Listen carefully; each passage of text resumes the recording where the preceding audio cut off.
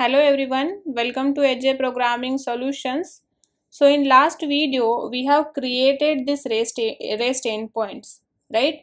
To get the details of the student, to get the details of the student based on ID, then to delete the student, to create the student, and to update the student, right? So all of these REST points we have created in our Spring Boot project, and here we have used the Spring Data JPA also, right?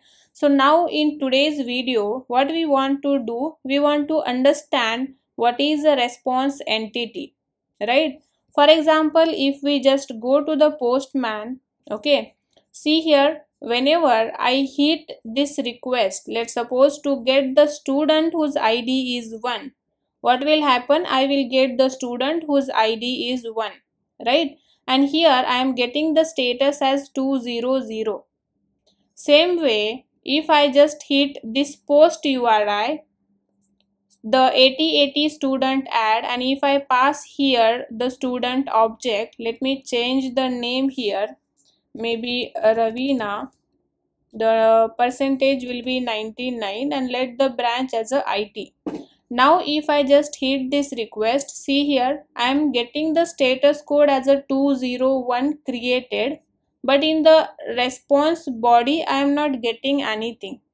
And this 201 created status is coming because of this annotation @response status. If I remove this annotation, save the project, let it reload. Once the project is reloaded, let's just go to the postman, and now let me change the name to Pooja 77. Let's just hit, see here.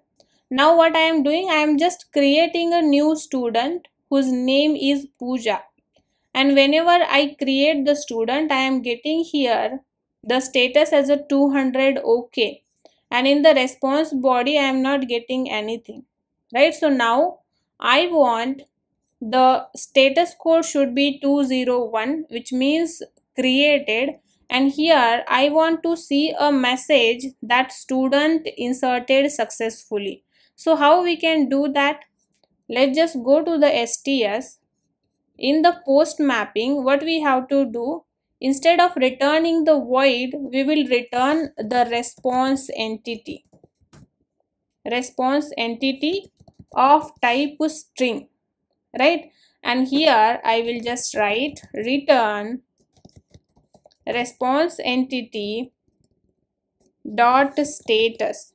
Let me just write here a status, http status dot created, right? So I have set here the status as a created, and in the body what I want to pass, I want to pass the message that student is inserted successfully. So this is the message I want to show in the body, right? Now see, if just I save this, whenever I try to create a new student, that time I will get the status as a created, and then this message in my response body. Let's just go to the postman and see. Let's suppose here the name will be Neha, the percentage 90. Okay, send. See here, as soon as I create new student, then I am getting the status as a 201, and here I can see the message student is inserted successfully.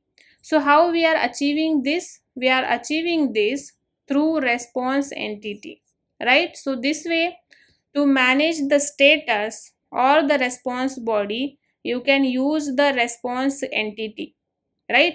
Even to set the status, you can use the @response entity annotation also, not a response entity, @response status. Okay, @response status annotation also you can use this way, as we done in last session. http status dot created, you can use this annotation also, and another way is this way, by using response entity.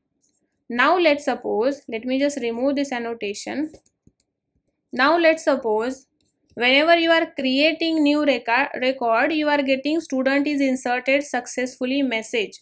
But instead of this, what I want, whenever I create the student, I want to see the newly created student details in my response body.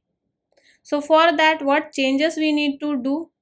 We just have to go to the post mapping, and here in the body you are writing string message, right? So instead of writing this string message, you have to write the student object, which is this object. This object is created newly, right? So let me just write here the student object. And one more thing you have to do, you have to change the type of response entity. It will be of type student. Now when we save these changes and go to the postman, try to create a new record with the name PQR and percentage as 56, branch as a CO. See here, you will get the status as a 201 and you will get newly created object details, right? So now we have created PQR, so we are getting details of that object, right? So this way you can use the response entity. Now if you want to try one more thing, then what we can do here in the delete mapping, let's just go to the postman first and try to delete one record. Let's suppose let's just see how many things we have. So I have the student whose roll number is 138, okay, then 9 and 10 11. So let's just delete the record whose ID or the roll number is 1. Now if I hit this, see here I am getting 200, okay. But when we delete the record, that time we should get here no content, which means 204, right? For that, what we can do, let's just go here. Instead of writing void, let me just write here. What we can write? We can do the same way, which is response entity.